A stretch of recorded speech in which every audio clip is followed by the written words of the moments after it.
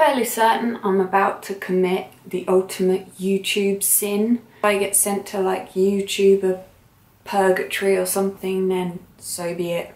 I know I'm already going to hell. I'm filming about 4 videos today. It's hard enough getting dressed like once.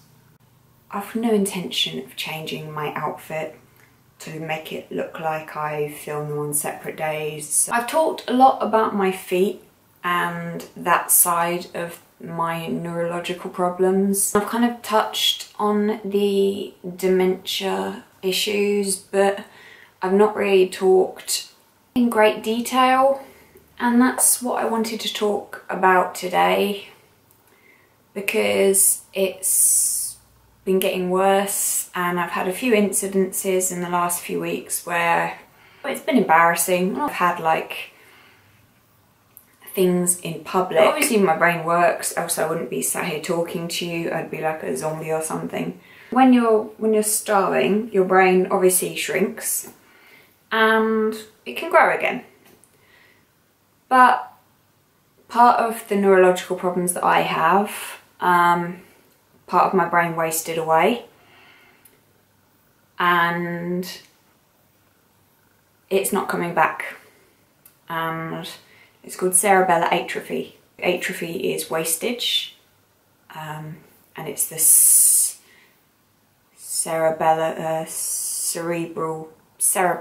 bit, and it's not dementia as in the dementia that you know. I've basically got dementia without having dementia, if that makes sense. So I've got the symptoms without having it, because I've got the wastage in that part of the brain where dementia is, but because I haven't had the disease progress how it normally would,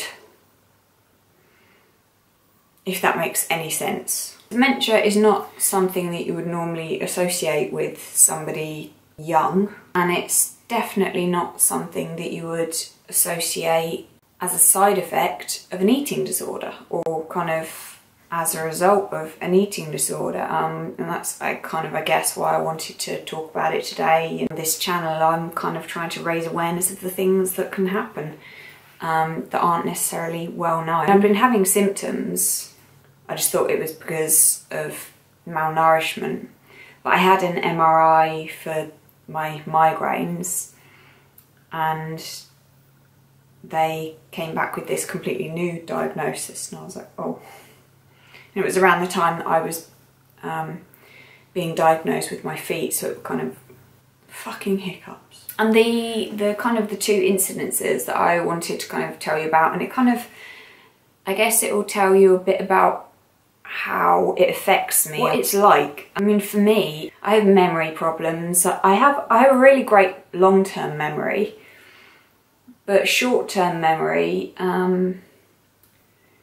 it's not so much like with remembering things, it's more like when I'm on the spot, like when I'm trying to talk, like if somebody asks me a question, if I'm trying to think, if I'm trying to actively think, if somebody asks me a question, if I'm trying to think of a word, I can't think of that word. First incident was when I went to the hairdressers a few weeks ago, and the hairdresser asked me what my niece's name was. I have 3 nieces. There's Lily, my eldest niece, Chloe, my middle niece, and it was my newborn, well, she's not newborn now, she was born last year, Evie, and I couldn't for the life of me remember what her name was. And I was kind of just making small talk for about a minute until I kind of grabbled at Evie. Thankfully it was the right name. I'm assuming I said Evie. I think I said Evie.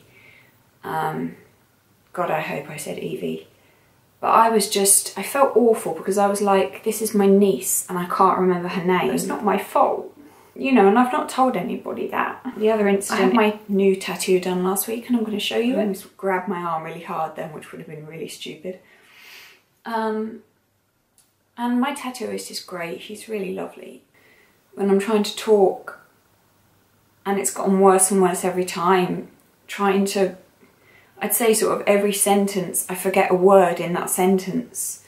And like I was trying to describe to him the furniture in my room, and the word that I was looking for was distressed. Like the wood was distressed. And he was like guessing, trying to guess the word, and it was like going on for about 5 minutes, and I was just like, you know, I think he thought that I was just like, you know, couldn't think of the word. But for me, I was just like, I could see the word in my head. I could see the word there, but I just couldn't reach it. I just couldn't get it. It was there. And it was like hanging there. And I was like, I just couldn't fucking get it. And obviously the more anxious I get, the worse it gets. And if I'm anxious in a situation, then it's a lot worse. So like in doctor's appointments, in on the spot things, it's awful. So like if I'm trying to see a doctor to describe symptoms and they're like, describe your pain to me, and I'm like, just blank. And that's sometimes why I find it hard, like with filming videos, I have to edit the fuck out of them, because if I try and talk about something that's really important or emotional, sometimes the words are there but I just can't get it out, or it's you know, I just lose what I'm saying. And also if I get interrupted, it's gone. What I'm saying is gone completely, and it's bloody horrible. And I write things down, like I write things down 1,000,000 times on 1,000,000 lists on my phone, but sometimes it can mean nothing. I'm like, why did I write that down? That doesn't mean anything to me. The other thing is like my concentration. I mean, I used to be able to read, and this is one of the other things that I was talking to my tattooist about. I used to be able to read a book in a day, and I haven't read a book in a long time. I started reading books on my phone, like on my iPhone, because having a smaller thing to look at, it meant that it was able to focus on a smaller thing, but now I can't even do that. And like Mum's got loads of books that I've not read, and I love reading. You know, I used to, when I was younger, I used to go to the library on a Saturday and check out 10 books, and the next Saturday I'd go in and take them back, and they actually once pulled me aside and said, what are you doing? We think that you're stealing books, or are you photocopying them? What are you doing? And I was like, no, I just read really quickly. And they didn't believe me, and they tried to ban me from the library, but anyway.